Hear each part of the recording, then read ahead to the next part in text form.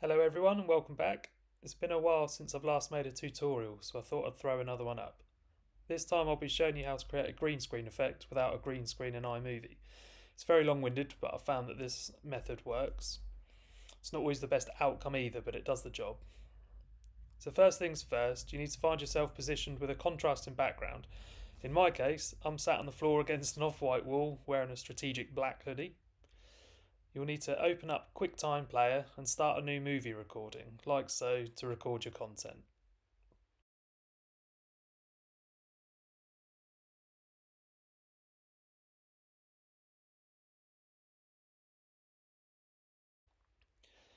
Once the footage is completed, you'll then need to import it into your iMovie project.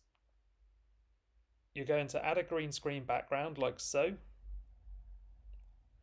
and then add the footage above the green background and select the green-blue screen from the overlay settings. You need to clean it up using the crop and eraser. So the eraser is best used by clicking in different sections until you find the best result. I also turn the softness bar down to its minimum, as this seems to help.